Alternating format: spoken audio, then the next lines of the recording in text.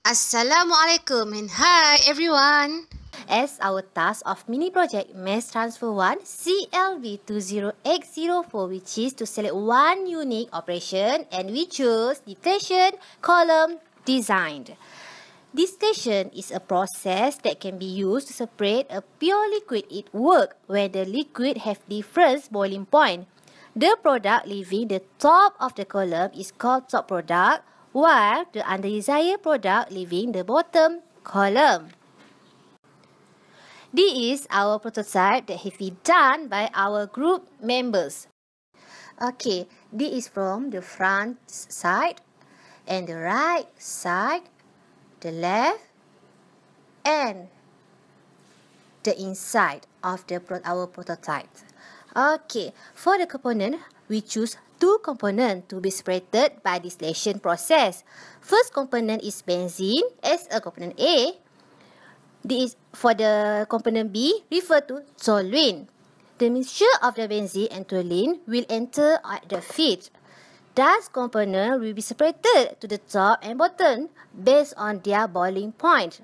Our desired product is benzene and it will be goes to the top product as the boiling point is 18 degrees Celsius.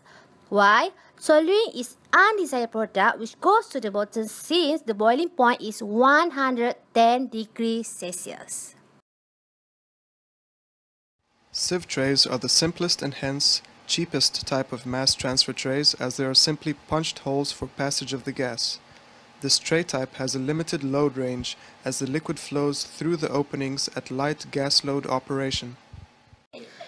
Okay, this is our tray. Okay, for the tray, we use sieve tray. Okay, the sieve tray they have a moderate pressure drop with average capacity and separation. FNC sieve tray offer a key advantage of cost. However, flexibility is limited to 2:1 and in addition, sieve tray not suitable for fouling service. For the waste material that we use in this distillation column is, first we use the Mr. Potato bottle. And the second, for the tray, we use the cardboard. And also, for the base, we use the cardboard. For the feeds and distillation bottom, we use the straw. And then lastly, for the stand of the distillation column, we use the straw. That's all. Bye-bye, everyone.